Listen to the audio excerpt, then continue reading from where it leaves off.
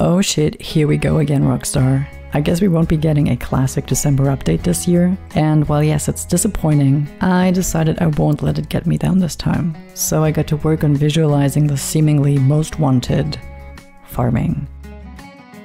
You want to flee your life to become a poor, struggling farmer with a passion for gunslinging on the side? Well, so do I.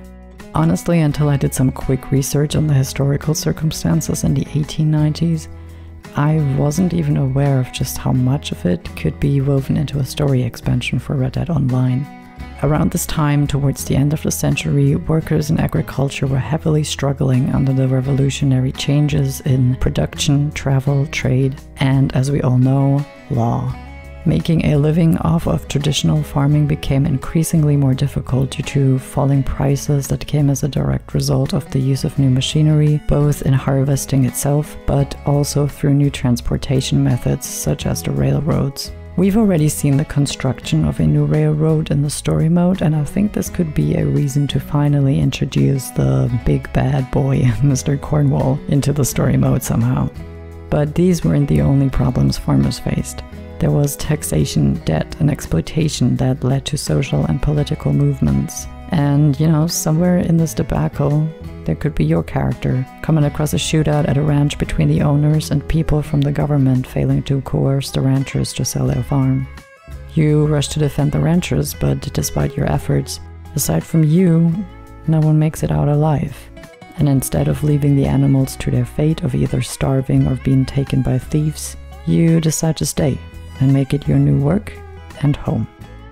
Or if you do not like that one, there's option B.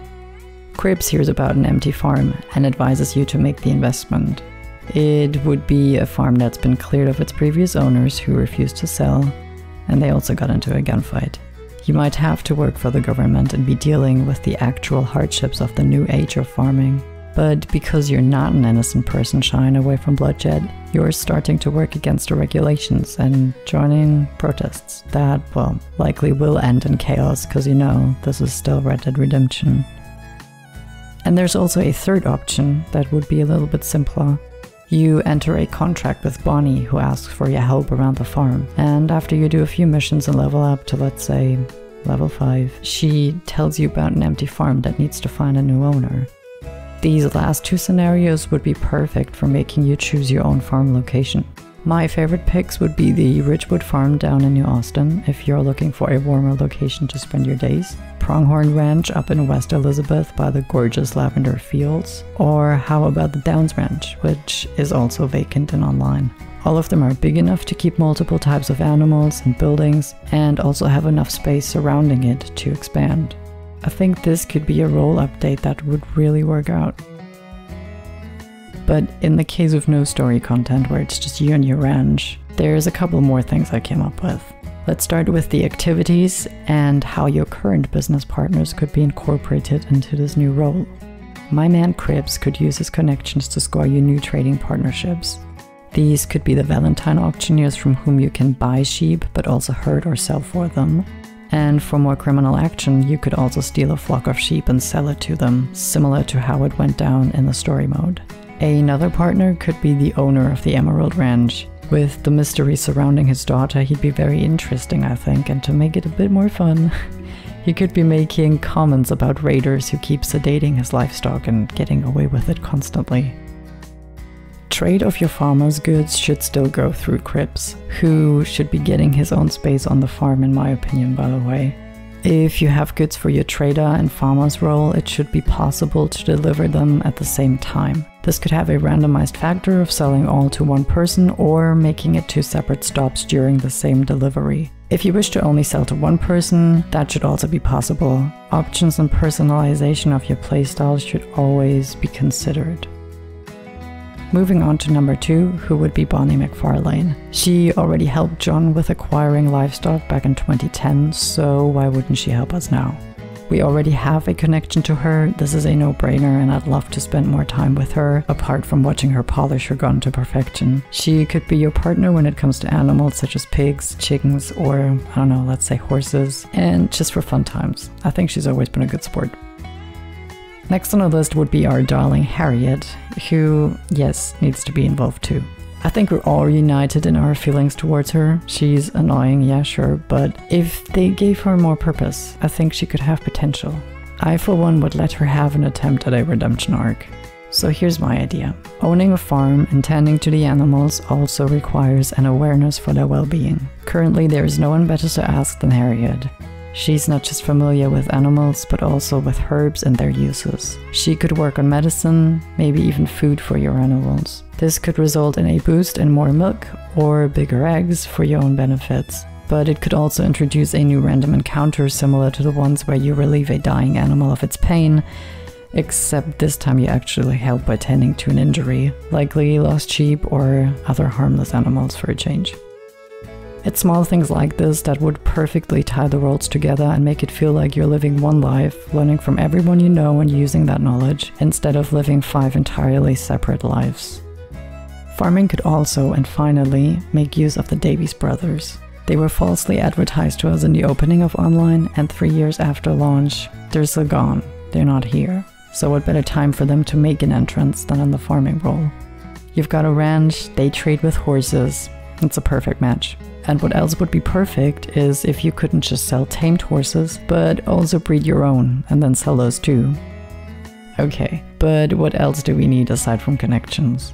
A new role needs new features. Ideally, you'd start out small. After you become the proud owner of your ranch, you'll have to get to work, of course.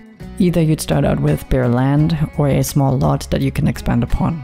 Animals would include chickens, sheep, pigs, goats, cows and bulls, horses, dogs, and more. Each new type requiring you to build an area for them. It would be awesome if this wasn't a requirement to level up though, so you could keep whatever kind of a ranch you wanted. Specialize it or don't. It should be up to you. With all this, you'll need help though, so head on down to the post office and check the bulletin board for helping hands you could hire. And also ask your posse to help you out. Let's say you choose to start out small with chickens. You will need to build a chicken coop, feed them, collect their eggs, and sell them for cribs or keep them for consumption. As you level up, you unlock another space for an animal. Perhaps you invest in sheep. Before you do that though, you should build a fence and shelter for them. After you've bought them, you'll herd them back to their new home. And if you own one, you could train your dog to help with it and reduce the risk of them falling prey to wolves or running off of cliffs or whatever else they might do. As you level up, new and bigger wagons should become available to you to transport your goods with new colors and designs to choose from.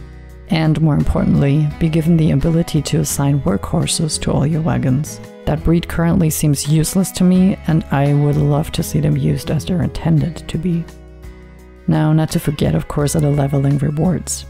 Aside from farm improvements such as workers, better equipment, deals with customers, I would be dying for the donkey to become purchasable. Not just as a working animal, but just, in general, to ride on into the sunset. To me, more dog breeds are also a big deal. Perhaps a German Shepherd, a Border Collie, or other breeds commonly used for herding. And with that, I would love to be able to teach them commands too. In the Moonshiner role, you get to sort of personalize your Moonshine Shack, right? Which would also be awesome to see for the farm. Your main house, aka your home, should definitely be customizable. Where I could see the farmer's role lacking a bit though is clothing, as we already have a wide variety of what would commonly be worn by workers. But I think there would be room for some more overalls or work dresses for female characters, and maybe even go ham and give us something like fun overalls with short shorts or a western typical stick of weed to munch on. Just let us explore our inner old man Jenkins, who also leads us to our next reward, which are weapons. They'd mostly be close combat ones, I guess, like small scythes, pickaxes, or a short pitchfork. Now, daily activities. Those could include feeding, milking cows, collecting eggs, maybe even churn butter, clean the stables, grow and harvest crops and vegetables, which could also be used in new camp recipes, by the way. You could chop some wood, maybe birth a horse. It's easy to keep busy on a farm. Last but not least, we need to think about free roam events as well. Every role so far has had them, and I think this one wouldn't need to be an exception. I'm thinking of more silly things here, like catching chickens, speed milking, breaking the most wild horses, or harvesting the most crops. You could be placed in a corn maze, racing to get out the fastest while collecting items hidden in it. Just some fun and competitive stuff that for once does not lean on shooting each other. I really believe all these things aren't too far-fetched or impossible to implement in the game. And as I said in my last video, half the animations are already in the game. And considering that, I understand that currently the community is plagued with negativity towards the game and Rockstar, and for good reason. However, I'm starting to get sick of it and just kind of wanted to get my brainstorm on and get together some of the thoughts that I've had. You know, in the hopes that maybe one day some of it at least would make it into the game. If you have your own ideas, I would love to hear about them in the comments. And I would also be interested in knowing which one of the introductions to the role you prefer, or if you have an entirely different idea.